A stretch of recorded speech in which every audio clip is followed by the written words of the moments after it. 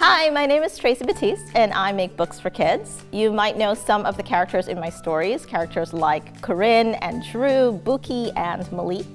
Today I want to talk to you about one character in particular, Corinne. Corinne is the main character in my series, The Jumbies.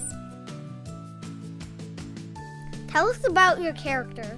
Corinne is brave and independent and totally in charge, precisely nothing like I was as a kid.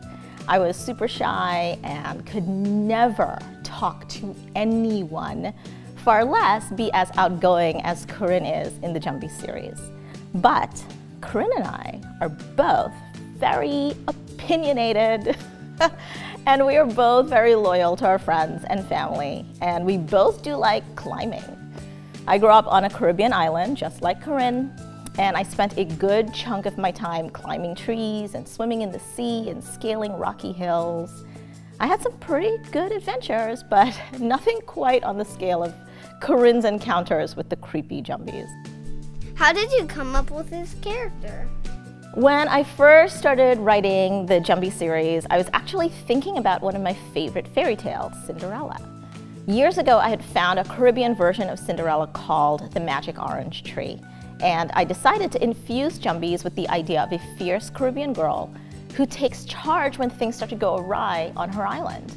Corinne, as Caribbean Cinderella, isn't interested in going to a ball, but there is this strange woman coming between her and her father, and at the end of it all, Corinne doesn't rely on a fairy godmother to save her. She saves herself, her father, friends, and the entire island.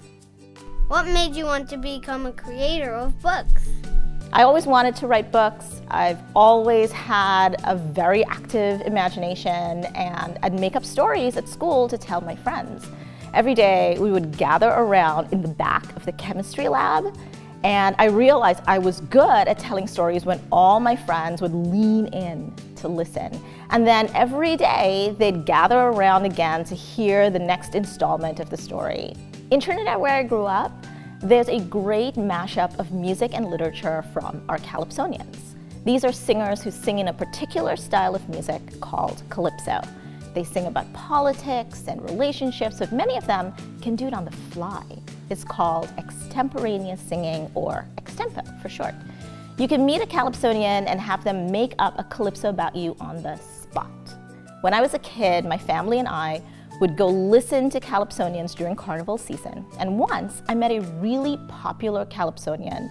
We talked for a long time. I don't remember what we talked about exactly, but when we were done, he told my mother that I would for sure be a writer someday.